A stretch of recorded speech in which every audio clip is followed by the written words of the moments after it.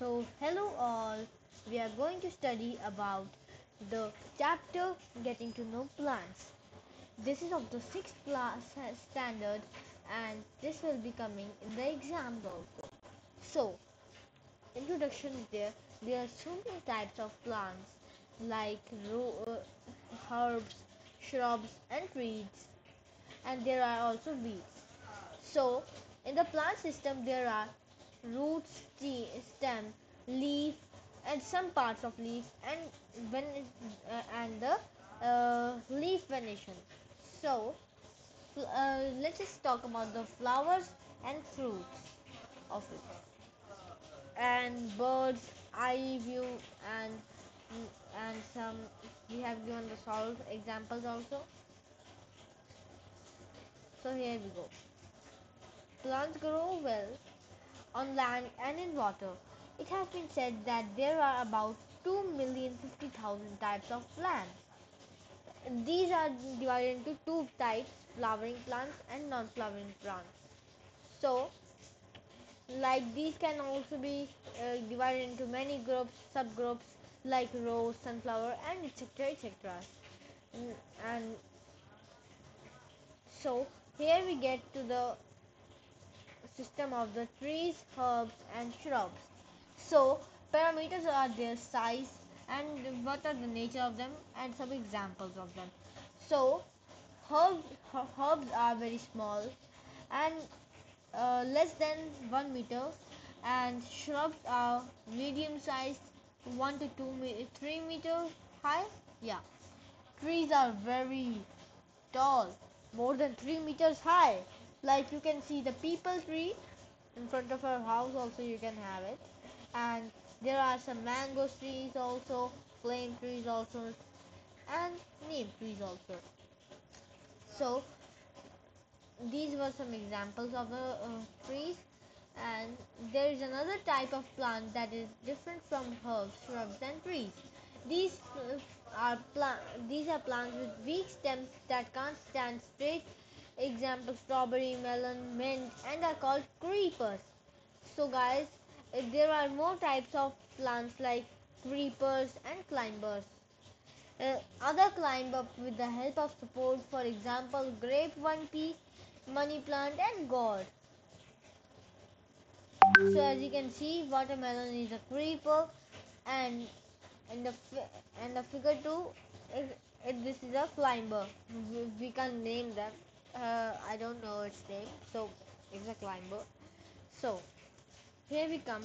Have you seen gardeners meticulously digging and taking out some small plants from between of the grass in a lawn and throwing them out? Yeah, you have not, I know, or you have. You can comment in the comment box. So these can also be called as weeds. So, guys, these weeds are very small and unwanted plants, and we don't want them to they tend to grow in the lawns or pots and crop fields. They compete with the main plant of for nutrition.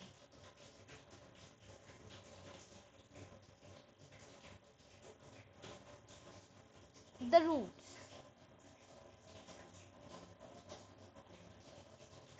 A mustard plant will have a main root. Like there are two types of roots, taproot and lateral roots. So taproot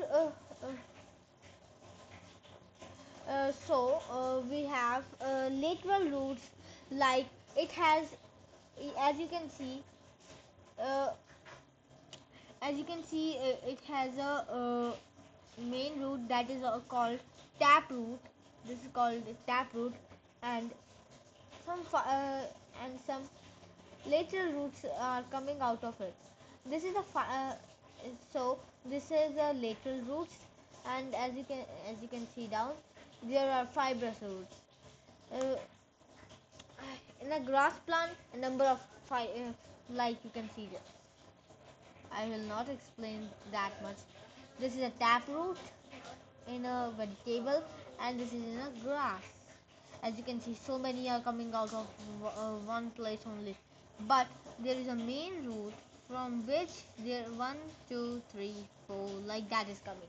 So, function of the roots prevent soil erosion. Like when we pull out the when the gardeners pull out the uh, like tomato like potatoes from the ground, it is very hard. So, as you can see, uh, they stop from the soil erosion. Uh, there are some types of plants like as you can see like carrots, as you can see the pictures below, radish and everything like that. Like you eat tomatoes, carrots, radish, and potatoes at your home. So these are the modifications of it, and you eat the stored food of the plants. Roots are modified to store foods. As I said that roots are swollen due to the storage of food. Which part of the plants are these? These are the roots. As you can see, this is in the ground. This is the plant of the carrot. My drawing is not good, I know that. So this is the root, and as you can see, guys, this is a lateral root, and sometimes you see there are some fiber like things on the above of the carrot. That are the, as you can say, that are the lateral roots. Okay. Roots are modified to give extra support. As you can see in the banyan tree, prop roots give us support and stops it from falling. Like you can see in a banyan tree, there are not that much support in the ground as on the trees. So, fixation of nitrogen. Plants like peas, beans, groundnuts, moong, and urad have small swellings on their roots, which are called nodules. These nodules contain rhizobium bacteria that fix atmospheric nitrogen in the soil in the form of nitrogenous compounds and thus make the soil fertile. Yes. Now, next is the breathing roots. Mangroves plants grow in salt lakes and marshy area. Like as you can see in the these are also like some weeds. They develop specialized roots called, I can't read this. Yes, these can also be called as breathing roots. Uh, Pneumatophorus. I think I pronounced it good. So guys, if you think that I didn't pronounce it good, so you can tell me how it's pronounced. Is that the big banyan tree in the Indian Botanical Garden near Kolkata has more than 900 prop roots. They support the huge canopy of branches. Guys, this will come in your exam, and you can just note it somewhere. Yeah. Desert plants have long roots to penetrate deep into the soil in search of water. Who knew this? That like the cactus are there. So my drawing is not good. Please don't go on that. Yeah, cactus is there. So when the roots go inside it, they go to search the water, and these are fibrous and lateral roots too. There are so many types of cactus, so they have another other types of, yeah. So second parts of the plant, the stems. So let's see what is there in the stem. Stem is usually above the ground, as you can see. As you can see in the rows, as you can see in a rows, this is a stem. Yeah, you have seen a stem. I know that. It may be green, soft, or woody. It has a number of nodes and internodes and bare branches, leaves, flower, and fruits. The stem of the tree is known as the trunk. Like big trees are there.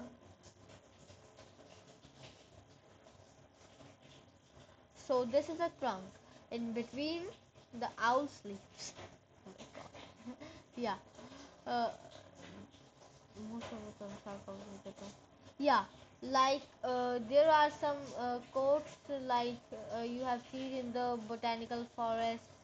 and you have seen the brown are made are called as bark too. So as we go further, the small outgrowths on the stem of a plant are called buds. Sir, guys, I'm coming in a minute.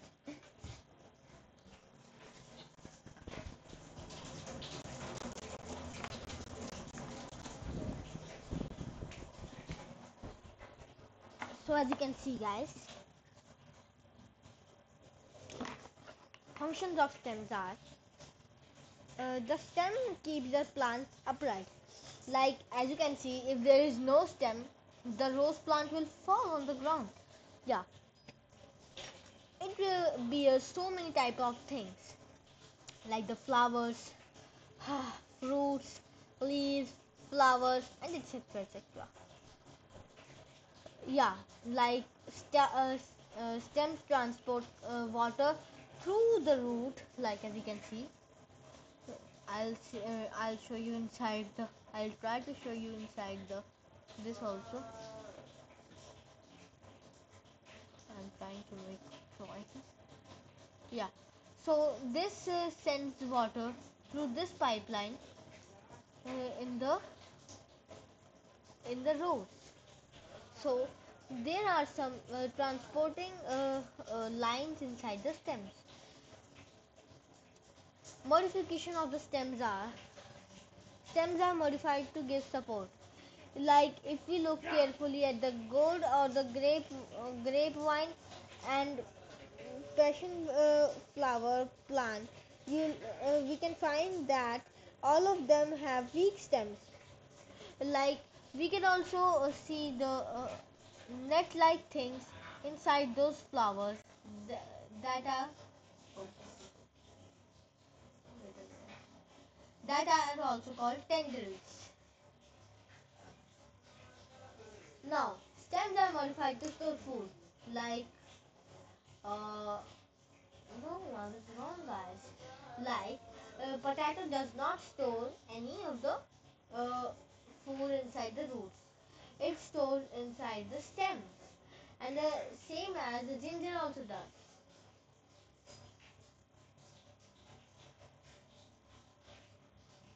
Stems are modified to make food. A cactus plant grows in deserts where there is very little water.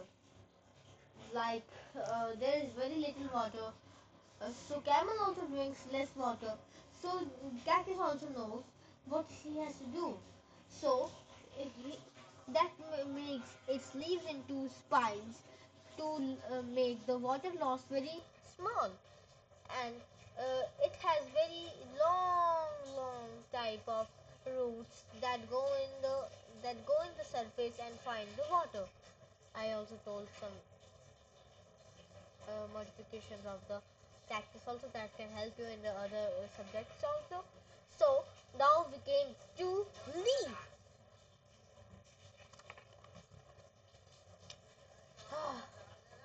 Leaf is a flattened, thin and green lateral structure attached to the stem. As you know, guys, it is type of a kitchen of the plant. It has chlorophyll in it. It has chlorophyll in it. Like as you can see, some pores are there that are called stomata. Inside it there is chlorophyll. By that it is there is food made, and it is also called the kitchen of the plant. Okay, now see, guys, this is important for you all. Now these are the plants of the leaf. You can I'll share this PDF with you as a link. So here it is the diagram. As you can see, I am outlining it also. So this is a tip. As you can see, this is a petiole. Your teacher can give it, and inside part of this is a lamina, and this string thing is a vein. Vein, as you can see, and the outlining of it is a margin. As you can see, margin, and see like our we have our backbone. So it also has a backbone that is called midrib. And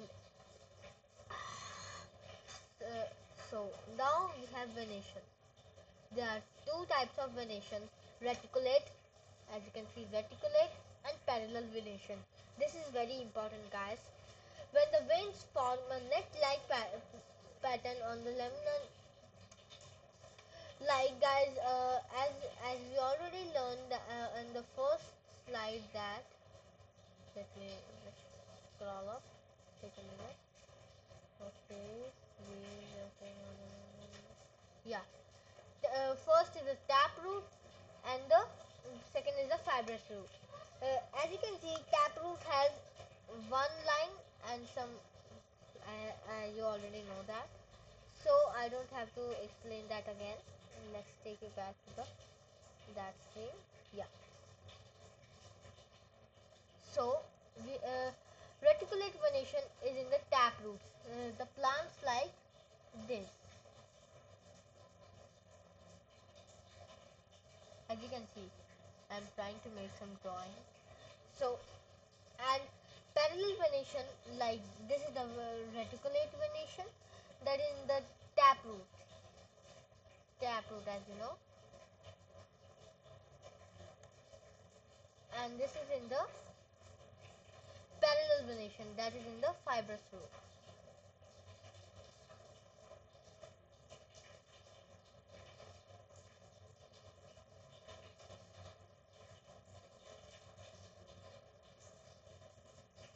So here we go forward.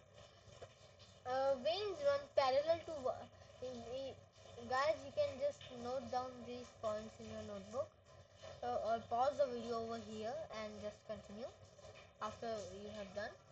So functions of the leaf: manufacture food, like it is done by the photosynthesis, as you all know. uh, uh,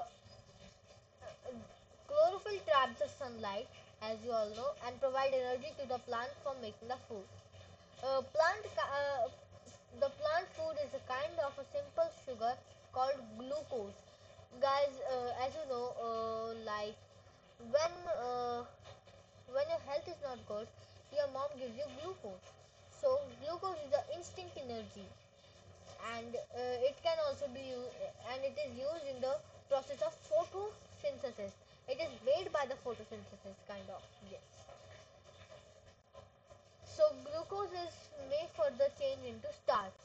And then before the plant stores it, and the star the like fruits, roots, or stems that we eat, it stores the starch. So starch is important for humans too. For humans too.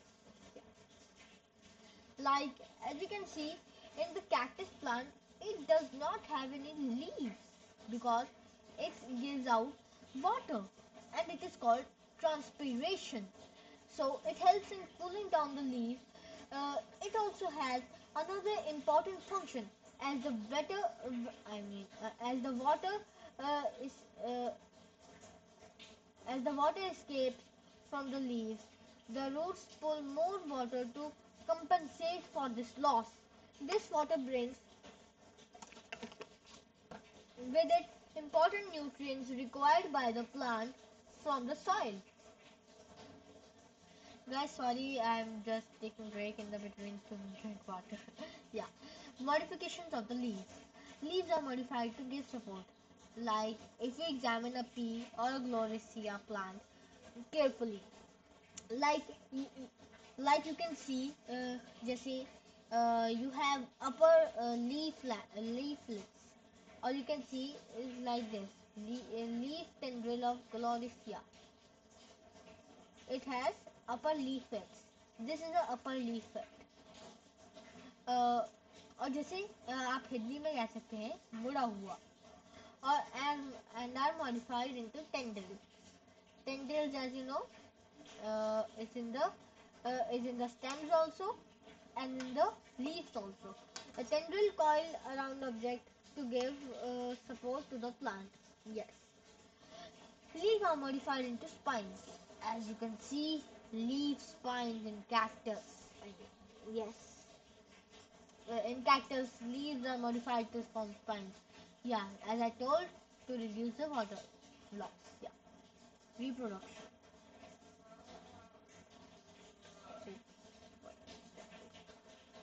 Yeah. In some plants, such as Brophyllum and begonia buds develop on the leaf. Like as you can see, these are the leaf buds. As you can see, yeah, this is the leaf bud. Let it load. Yeah, this is a leaf bud, and it comes on the Bryophyllum type of plants. The next is storage of food. In some plants, leaves are modified to store food. These leaves become thicky and fleshy. For example, onion. Who knew it was a leaf? But we got to know that this is a leaf by some time. Food storage in modified leaves of onion. It is also called a bulb. So this is a stem of it, and storage leaves are these. It stores the part where the food is stored. Flower and fruits come now. So yeah, here we go. We have a some structure of tropical flowers. So guys, don't read the above part. Just get to if you have time to read the above part also, because it tells us about the male and the female part of the plant too. A typical flower has a stalk called pedicel. Like it joins it to the stem, as you can see in the this. This is a pedicel. Yes, this is a pedicel. On the plant. Yeah, this is a pedicel. It is joining it from the plant. I mean from the stem. Yeah, pedicel. Yeah, the uppermost part of the pedicel is wider and is known as the what is it called? Thalamus. Thalamus. What am I doing? Thalamus. So, as you can see, where is the thalamus? Thalamus. We don't have it in this uh, thing. Yes. On top of the thalamus, the different parts of the flowers are arranged in a ring or holes or halls. You note this thing, guys. The parts are in rings or halls. Some flowers don't have a pedicel and are called sessile flowers. Guys, this is more information about. This is an extra. If you have to note it, note it. If don't, then don't. So, the outermost hall consists of a green leaf-like structure called sepals. These protect the flower when it is still a bud. Like as you can see what we are talking about, we are talking about the sepals. So, these are the wait a minute. Yeah, this is a sepal. This is a sepal. This sepal. This is a sepal. This is a sepal. Like this plant has five sepals. It protected it while it was a bud.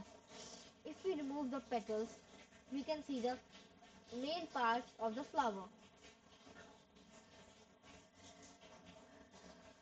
and the thin green stalk or filament with a bag-like head called is the anther. The anther contains pollen grains, which are yellow, fine dust particles, as you can see. You can mark these points. In the center of the flower rises a flask-shaped structure called the pistil or carpel. As you can see, as I told, there are male and the female part of the flower too. Pistil or the carpel is known as the female part. Oh. and its bottom part is swollen and is called the ovary. As you can see, this is the ovary. This is swollen and wide. Uh, the short tube-like upper part is a style, and above it is the stigma. So as you can see, where is the stigma? There it is the stigma. Over here. Over here. This is the stigma. Yeah. Oh, yeah. Guys, I'll be sharing this PDF in the comment description also. And pollination. The pollen grains are transferred from the anther to the stigma. As you can see, it is transferred from the male part to uh, the stigma that receive the pollen grain from the anther. As you can see, we are getting to know by here also. Inside the ovary are small bead-like structure called ovules. Ovules are also a part of this pollination. Yeah, the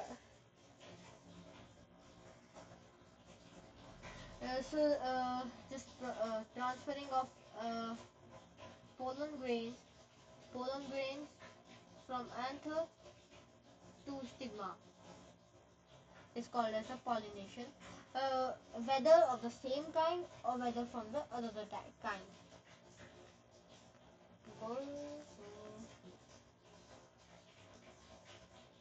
So guys, we are done with the whole chapter.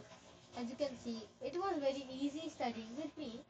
So can you prefer like a little subscribe on our channel, because we have only 4 subscribers and those are my alt accounts. So so so guys, if this video reaches 4 like 20 or 25 likes, I'll be doing another kind of video on living and non-living organism, and on living and their surrounding, living things and their surrounding. I'll be doing a video on that. So you can see that also, guys, and prefer to subscribe, please, because this video takes too much long. Bye, guys.